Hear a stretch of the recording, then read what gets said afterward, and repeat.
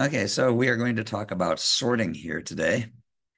And sorting is really nice because we like to see things in some sort of order, either alphabetical or numeric order. And there's a ton of sorting algorithms out there. Now, I'm not going to go through the code for each one of these because going through the code is somewhat boring. Also, there's a million different versions of it already out on the web anyway. You should not, that does not mean you should skip reading about the code and looking at it to see why it works. But I'm more um, emphasizing how the sorting algorithms are working in the first place.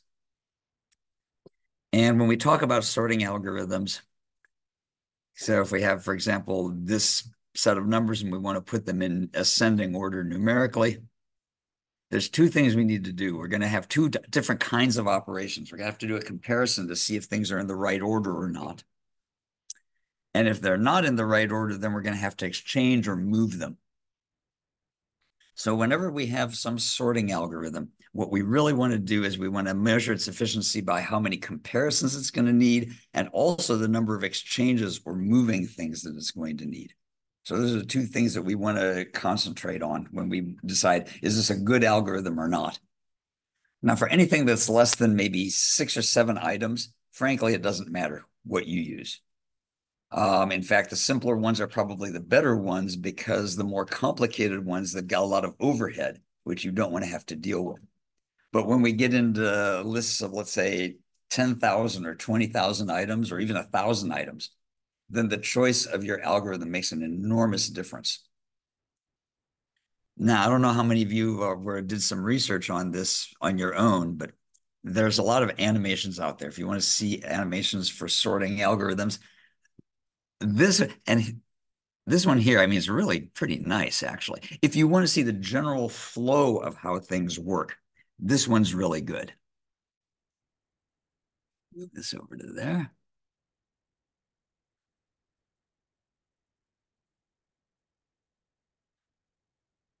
So for example, if I want to have a random bunch of things and I want to see how the shell sort works, I can play the animation and it shows you how it's working, but there's no details on there. You say, well, gee, that's a great animation, but what was really actually going on behind the scenes?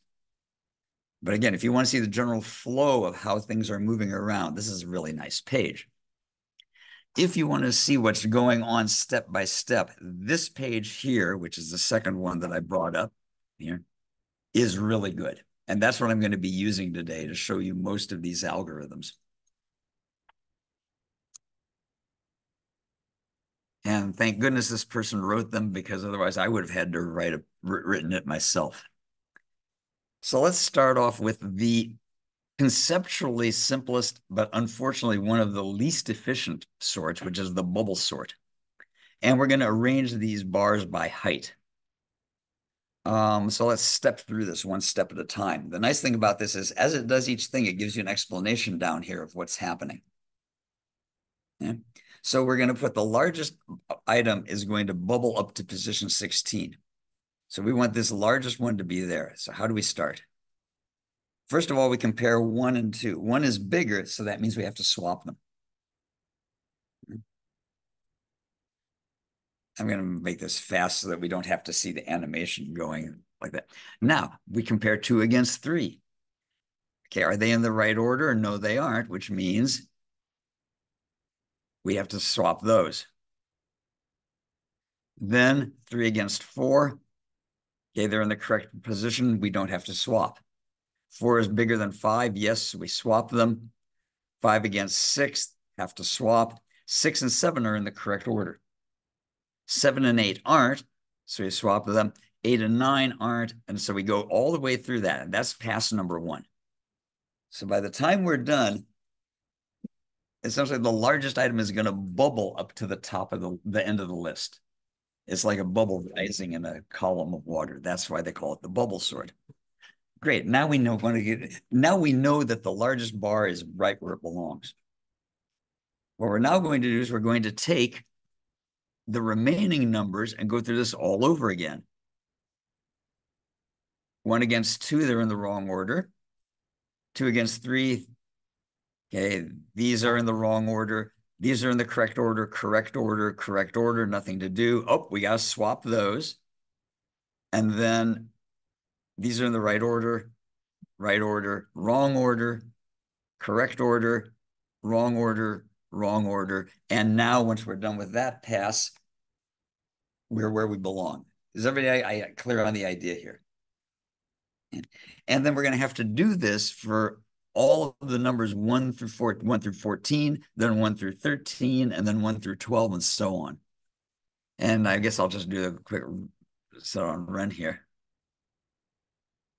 And you can notice it's counting how many comparisons and how many copies it had to make of the data to switch them around.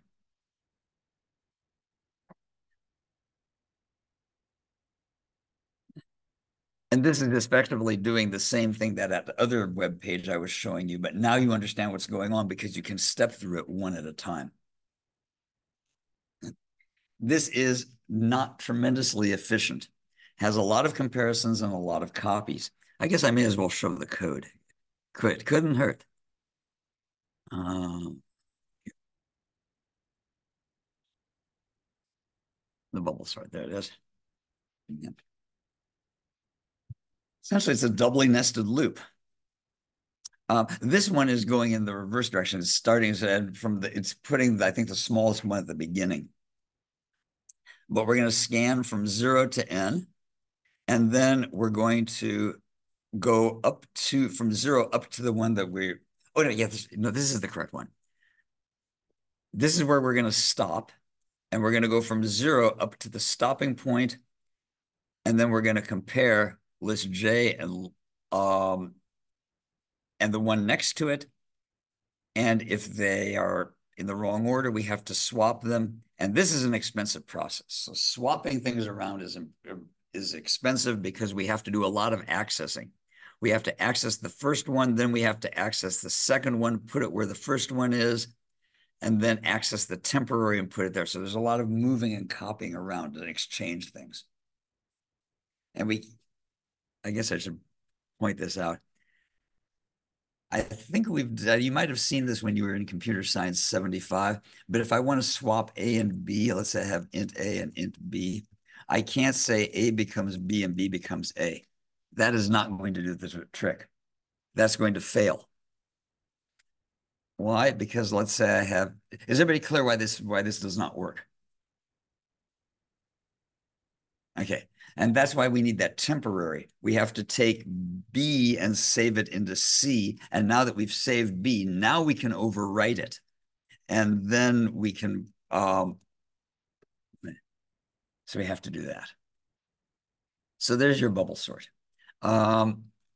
Because we have a doubly nested loop, this is an order n squared algorithm. So the bad news is it's not terribly efficient. The good news is it's very straightforward to implement and understand. One other good thing about the bubble sort is if I go through one of my passes and I don't have to do any swaps, then I know that the whole thing must be in order. So I can exit early.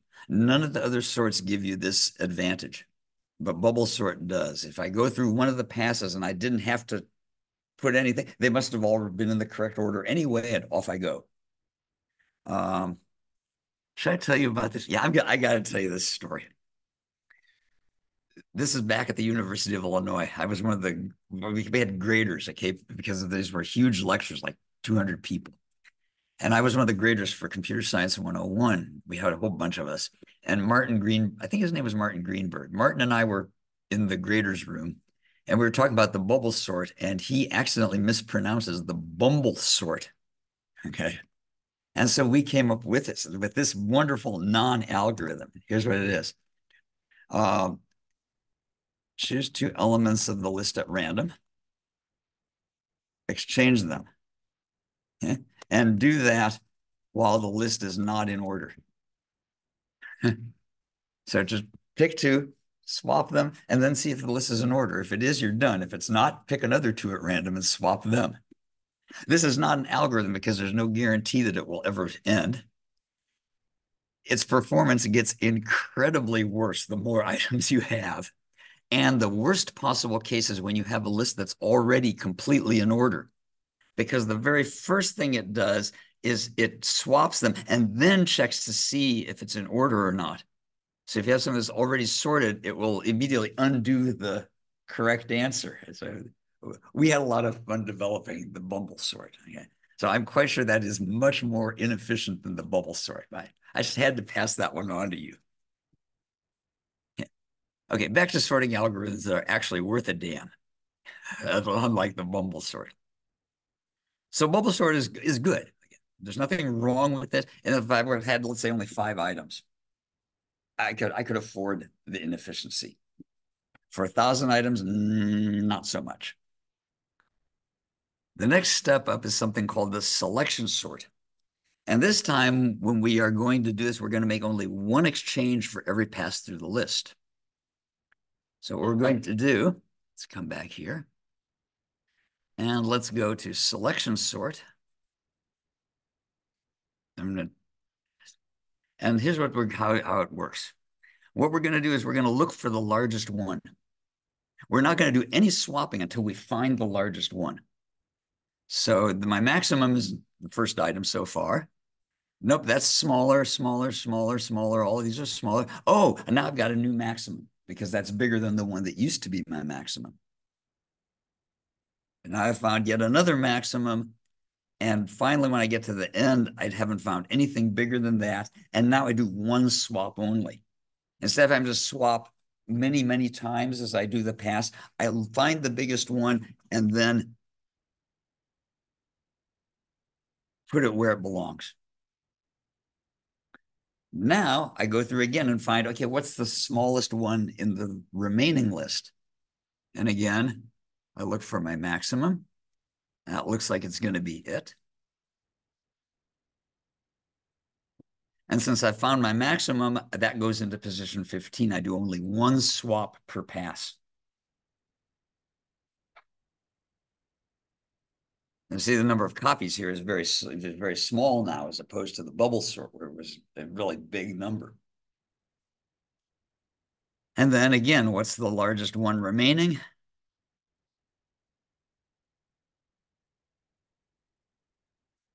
And that will go in position 14.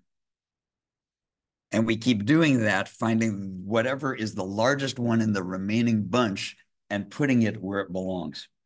So we're selecting the largest and putting it at the end of the list. Does this sort of make sense for how this is working? Do you want me to go through this one again or not? Okay. And then if we run the thing,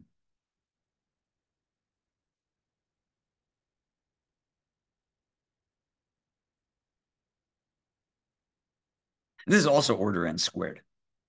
However, again, it's a lot more efficient because look at the number of copies we have as opposed to any comparisons. In fact, let's do this here. This is a really great page. Let's have one array of length 1,000 here. And let's do a bubble sort and run it. And you'll notice that it's had this many comparisons and that many copies. Whereas if I say, let's use a selection sort and run it, notice that's a lot less time and it has the same number of comparisons, but the number of copies is much, much less. And that's why it's a lot faster than the bubble sort. So selection sort is one step up from bubble sort, and it's pretty good. Yeah, I can't complain about its performance. I guess it would be good to look at the code here. Now this one is moving the minimum index instead of the maximum one. So it's taking the smallest one and moving it to the beginning, as opposed to taking the largest one and moving it to the end. But that's the same effect. We're just doing it. We're growing the list from the beginning to the end instead of from the end to the beginning. And what I do is here's the item that I have, and here's my minimum index. And then if the list sub j is less than the list at the minimum index, then that becomes the index of my minimum item. I'm not storing the item itself. I'm just storing where I found it. And then if the minimum index isn't the one I'm looking at, I swap it with the position that I'm looking for. So that's effectively the same thing that you saw in that animation, only I'm putting the smallest ones in order rather than the largest ones. I guess I could fix it to do it the way the animation does, but this is the way the book has it, so I'll leave it that way.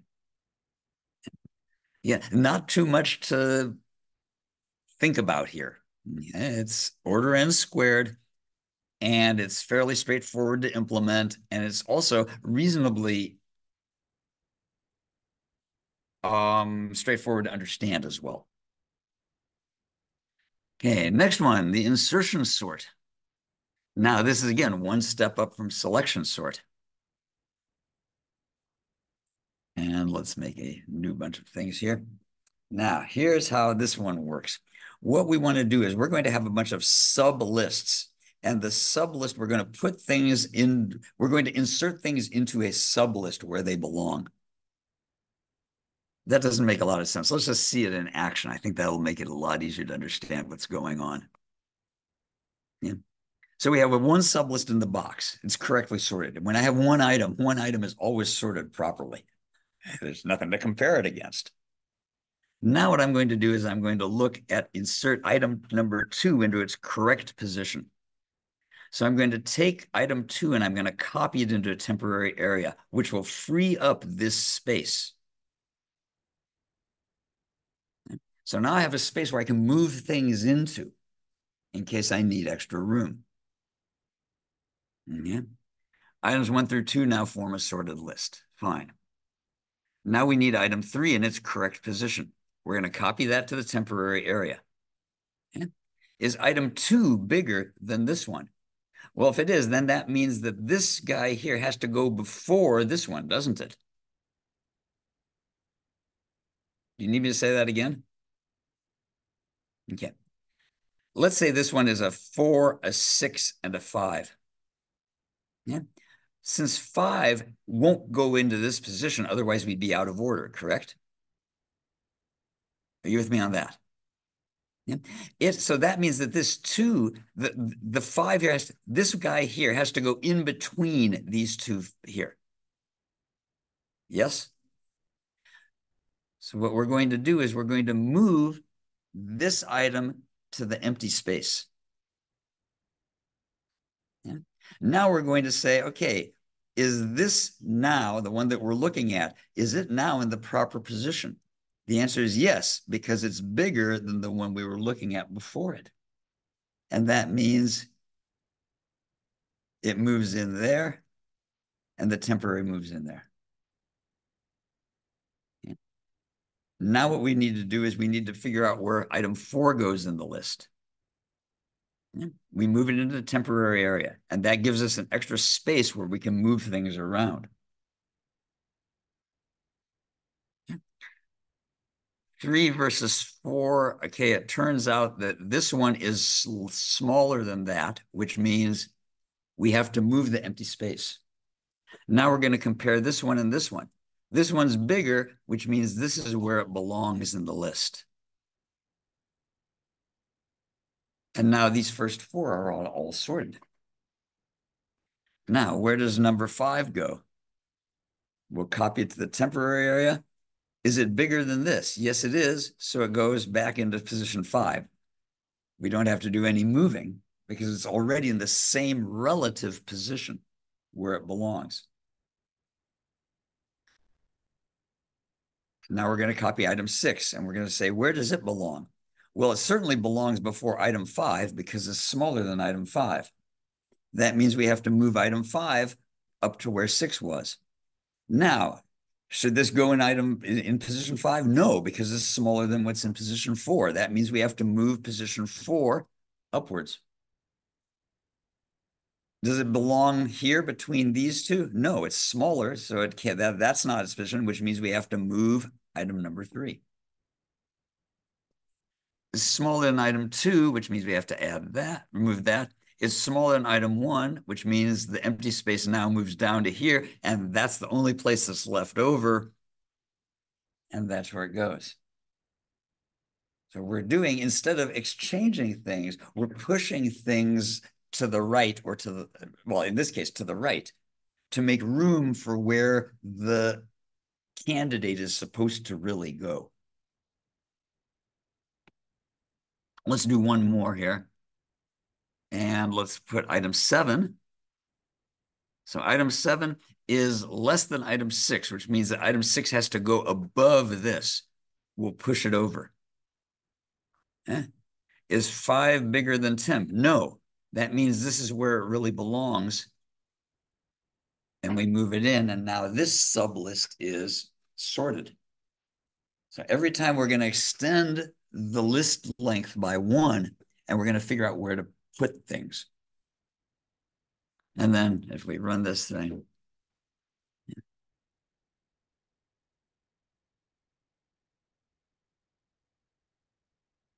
so there's your insertion sort. It says, okay, where does this thing belong? And I'll push everything to the right until I find the place I need it, and then it goes in at its proper position.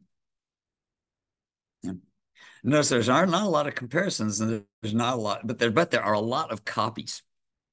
Let's run the insertion sort on this for that 1,000 items. And you'll notice that there's many fewer comparisons than for the selection sort, but there are a lot more items being moved.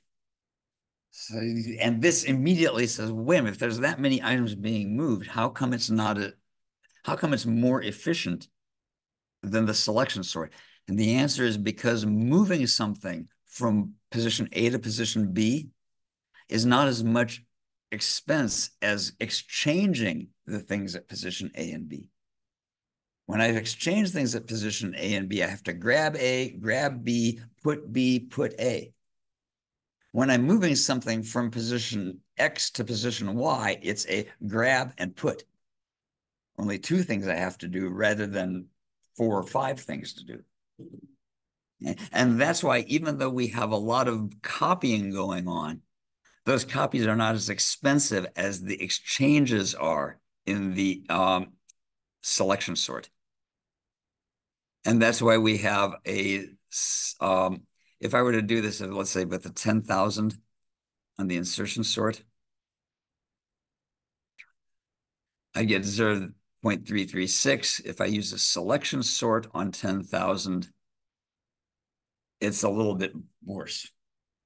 Yeah. Again, this is another n-squared algorithm, but it's rather nice. It works quite well. I mean, there's a whole branch of computer science with people who are trying to figure out better sort algorithms. And let's look at the insertion sort here. This is why I'm showing you this stuff on that web page, by the way, is because you look at this diagram and it really doesn't make a hell of a lot of sense of what's going on.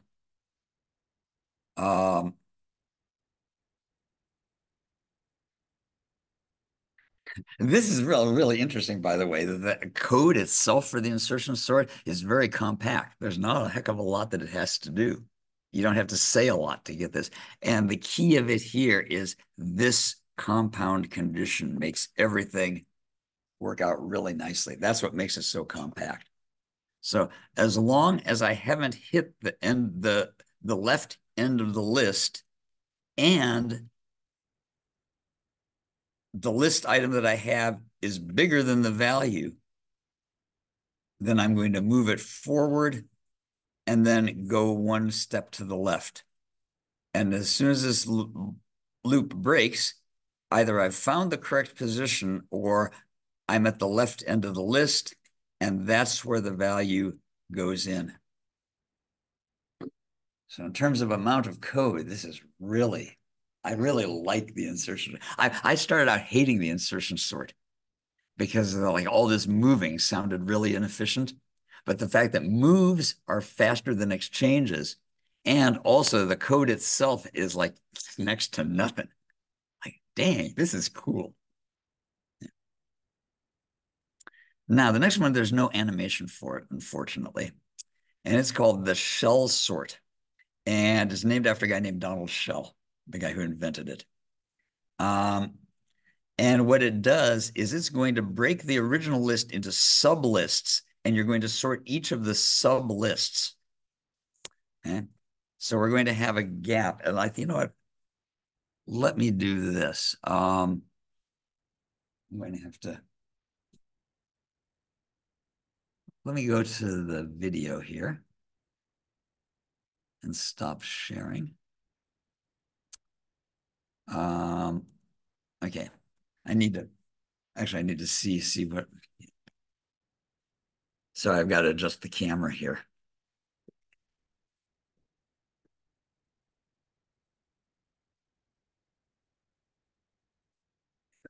Right?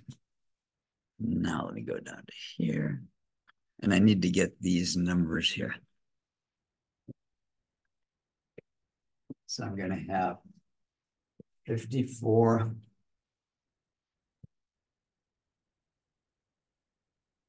26. Sorry, this let me make this large enough so I can see what the hell I'm doing here. There we go. 93. This is supposed to be green, but it looks like it. Hold on, let me try and find a different color here.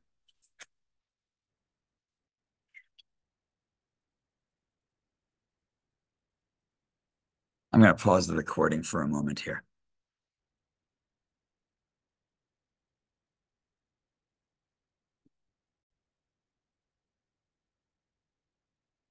Okay, so the idea behind this is that we're going to sort each of these subgroups of 3 by using an insertion sort. Hold on, this should be a 17 here. Sorry about that. So it turns out that we do this. This is already sorted, it looks like. And 54. And now we're going to sort these ones in black, the 22, 77, and 50, 26, 77, and 55. And those are going to sort out into 26. This becomes 55, and the 77 goes there. And then we're going to sort the ones in green here, which will give us the 20, 31, and 93. So we've done an insertion sort on each of the sublists. Then what we're going to do is we're going to now do another insertion sort, and we're going to do the insertion sort with a gap. So this is with a gap of 3. So there's 3 items. Every third item essentially is a sublist. Then what we do is we go down to 1. And it turns out that once we do it with a gap of 1, that gives us everything in order. 17, 20, 26, 31, 44, 54, 55, 77, and 93. And the question is, well, if you're doing an insertion list, isn't this going to be a lot more inefficient? The answer is no, because if you look at this, you'll see that these 3 are pretty much nearly in order. There's more of this stuff. In fact, these 3 are already in the correct order. So what it's doing is it's grouping things together, and it's giving you things that are more in order than they used to be. And that means that when you do your final insertion sort, you don't have to do a lot of moving. There's not a lot of copying left to be done. The shell sort has done, each of the sublist sorts are getting things into sort of more order. And I can't give you a mathematical definition of why this happens, but that's what's going on. So what we're doing is we're taking sublists and we're sorting them out. Notice this one, by the way, this first one that we had, the 17, 44, and 54, there was nothing that had to happen for that one. So it turns out that the number of comparisons and the number of moves that you have to do turns out on the, for the most part, to be less than if you had a just plain old insertion sort. It looks like it should be really inefficient, but it isn't. And that, again, is because of the partial grouping effect. Let me share the screen again.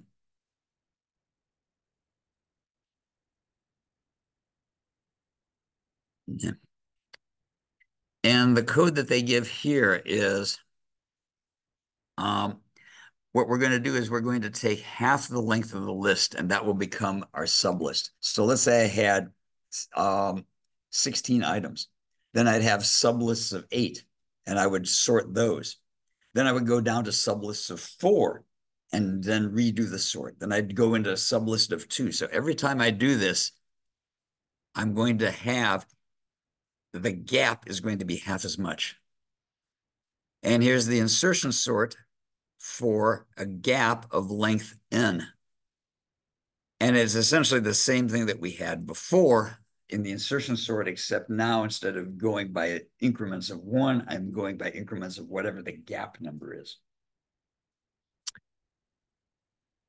In fact, if you look at this and you were to run the sort, this was starting this with increments of size 4. Notice that things tend to be fairly clustered together rather nicely. After increments of size 2, things are even more closely in order. And then our last one is increments of size 1. It says here, it falls between order n and order n squared. If you change the increment, then it can perform at order of n to the 1.5 power. Now, this is one of these things where we say, okay, what is our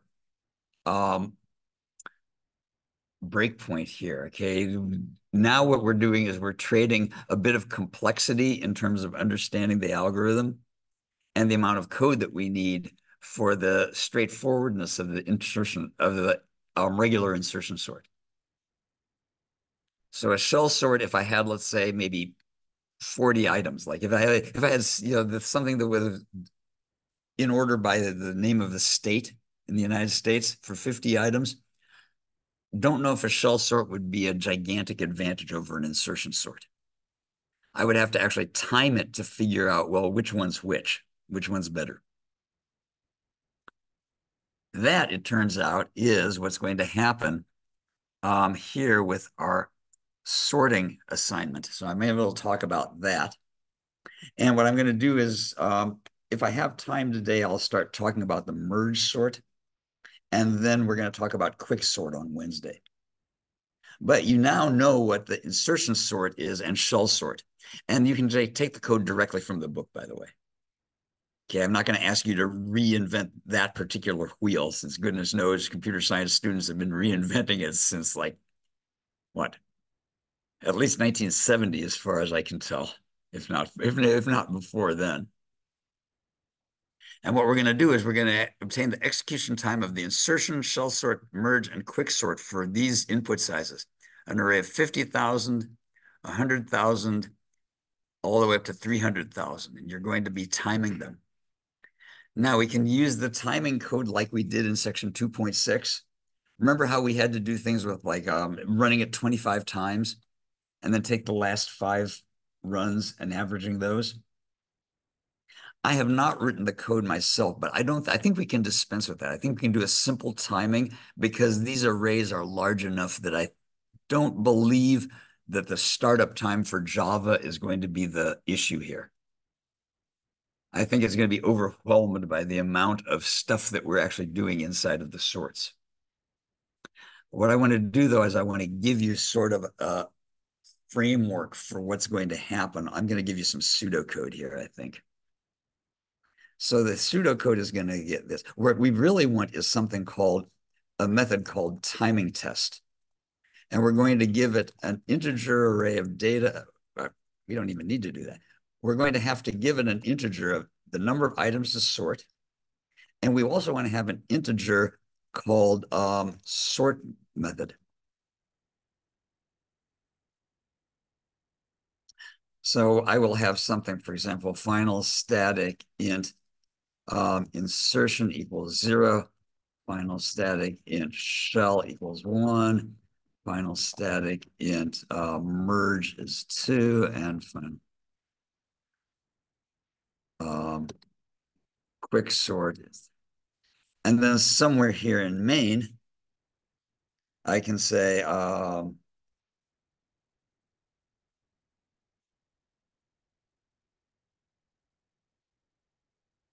now, the next question here is, do I want to use the same array on all of those or a different array on all of those? You know, in this case, I might want to use the same array on all four methods. So, okay, change of plans.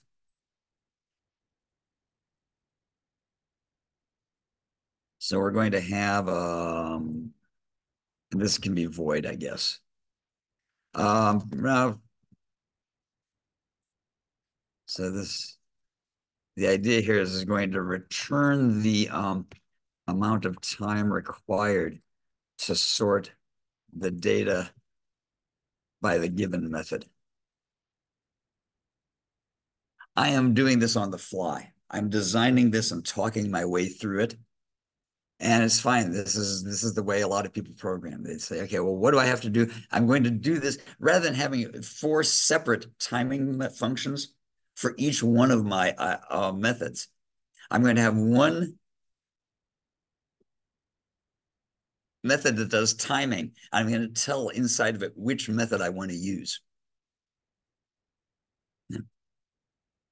So effectively, what I'm going to do is I'm going to say, set the start time to now, whatever now is. And then what I'm going to do is I'm going to do a switch on my sort method. So case insertion, I'll call insertion sort of data. Case shell, I'll do a shell sort of data.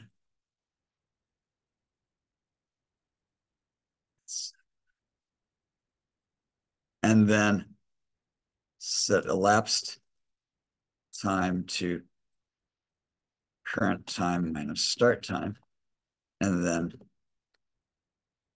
return the elapsed time. That way I have only one method that I need to write to do the actual portion that does the timing has to be written only once. And that also means I do not, and there's another reason I'm doing this, because what some people might do is, oh, I'll take the insertion code and then I'll put the timing inside the sort. No, that is absolutely not what you want to do. You do not want to put the timing code inside of sort. Sort should just do sorting. That's all it does.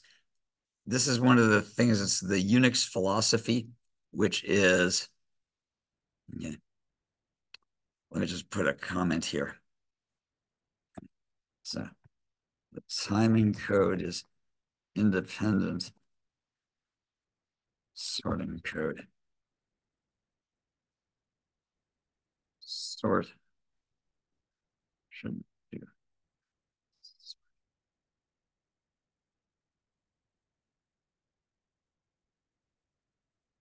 So things that are written in Unix have that philosophy. Do one thing and do it well. And then I can put those together as building blocks into something bigger. I'm going to put this here as a pseudocode. 6 example files.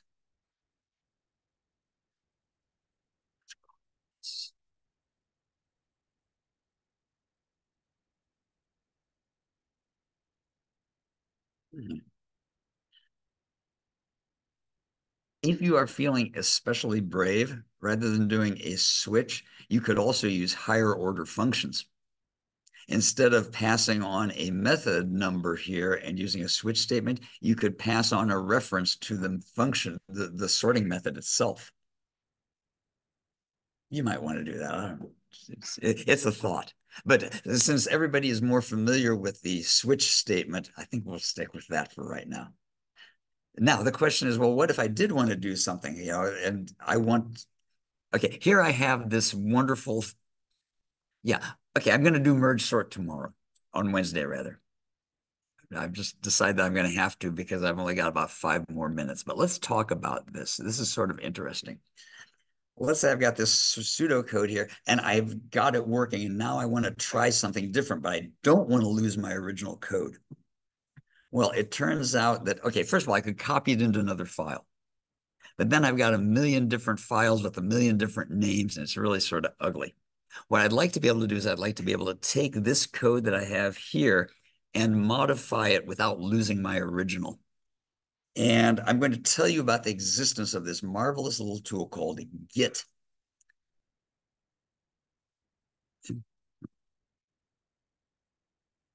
And it is something called a version control system. And have I talked about this before? Okay. It's not the very first and greatest one. There's also something called CVS, which is not the drugstore. It's called concurrent versioning system. There's also one called Mercurial, which is another versioning system. Essentially what it does is you can have many different versions of your program, and it keeps track of all of them. And then you can take things that other people have contributed and you can merge them together with your program. So you can have a lot of people collaborating on a project and it all just fits together. So what I would do here is I would go into my, what the heck am I doing? Today's example files. 24, 429. And in fact, I don't know if I have. Okay, good. I don't have anything called git in here. So I'm going to say git init, which is going to initialize a git thingy here. And now I've got a repository. That's what they're called. They're not called thingies. They're called repositories. Now what I'm going to do is I'm not going to give you a full blown explanation of Git, but it's something that if you're going to become a professional developer, you'll want to know how to use these versioning systems. It's really cool. So now what I'm going to do is I'm going to add sorting pseudocode.java and saying, I want this to be something that I'm going to stage for changes. And if I look at Git status, it'll say, okay, congratulations, you have this new file that has not been committed yet. You haven't made any commitment to make these changes. And here are some things that you are not looking at. They're not tracked, but that's okay. I don't want to track them at the moment. And now I'm going to say git commit. And it says, here's the new file that's going in there, sorting pseudocode.java. And what I'm going to have here is I'm going to say, in general, what I would do here is I say, first commit. And I save that file. And now it says there's one file change and there are 32 insertions. Okay, cool. Now, what I can now say is, what branch am I on? And I'm on the main branch. Well, I want to make this functional. And so I'm going to make a new branch. I'm going to say, let's make a new branch called functional. Yeah. And now if I look at what branches I have functional and main. And I can say, okay, now I want to switch over to the functional branch where I can do all my changes and I not screw around with what's in main because I'm happy with main. And then I'm going to say git switch to functional. And now I'm switched to that new branch. And if I come here, what I can have here, I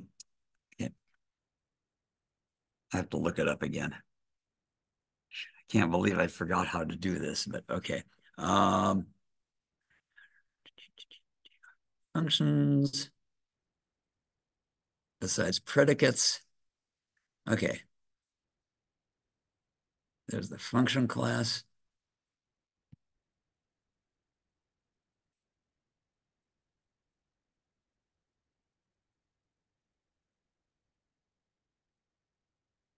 Yeah, I'm not going to go into a great deal of stuff on that right now. Let me just say I'm going to change here. So essentially, I would have something like a function. Um,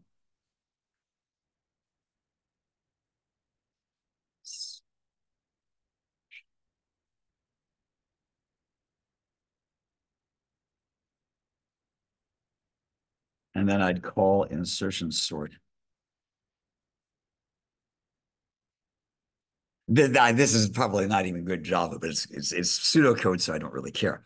And then I'd have shell function of where I'd call shell sort of data. And then here I would have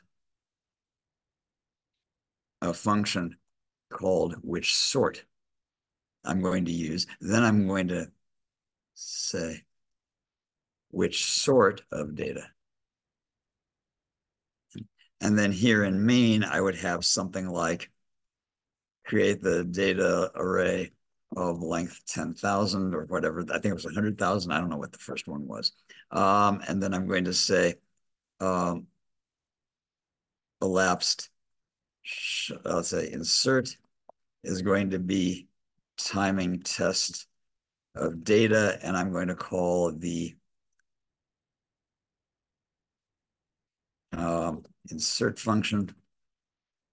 The elapsed time for shell will become the timing test for the data with the shell function, rather than having to use these static integers. So I can do all of my planning, and let's say I do a whole bunch of writing on this. And let's save that. Now, if I come back here and I look at my status, it says, okay, you've modified sorting pseudocode.java. Okay, cool. That means I want to say git commit, and I'll commit everything that's been changed. And I'm going to say start adding higher order functions. So I make a little comment there that says, here's what I've done in this latest commit. Yeah. And you notice I'm still on the functional branch. Now I do this for a while and I figure out, oh gosh, this was really a bad idea. I really should never have done this. I'm going to stick with switch statement. No problem. I will now say, let's get switch back to main. I've switched back to main, and when I come back here into the editor, it says, okay, reload the file, and everything's back to the way it was before. So I can switch between these branches and try things out, and it doesn't matter if it doesn't work. If it does work, cool, I'll merge it back in. If it doesn't work, I'll just delete the new branch and stay with my old one. So this is something called Git. It truly saves you a lot of time rather than having to make whole bunches of copies of all your files and keep track of which ones were modified when. Git's taking care of all of that for you. I don't expect you to use this, okay? But I would encourage you to learn about it if you're going to be doing any large project, because it becomes, again, really useful to keep track of what you're doing, being able to make changes, and also, I think the best part is you don't have to worry about making changes. I said, okay, I'm going to try something new and entirely different, but I don't care if it doesn't work. I can always go back to my main branch and everything will still work. Yes, I just want to let you know about this. And we are on break time and lab time. And on Wednesday, I'll talk about merge sort and I'll talk about quick sort. Yeah, but I did want to give you the pseudocode at least for the assignment. So you could even start working on that now, I guess, if you really wanted to. And that's it. Professor, do you have anything to add on that? Yeah, I just want to say that Git is really useful. And I just want to mention that it's not just for Java, for any kind of report, anything will work there too. So don't feel that it's just for Java, for my, high-tech career. And I've always used Git. It's extremely useful. Learn about it. So that's it. Yeah, that's right. It works for every language. Okay, so if you have a Any Python, file, any hmm? file. Say Yes, any file. file. Yep.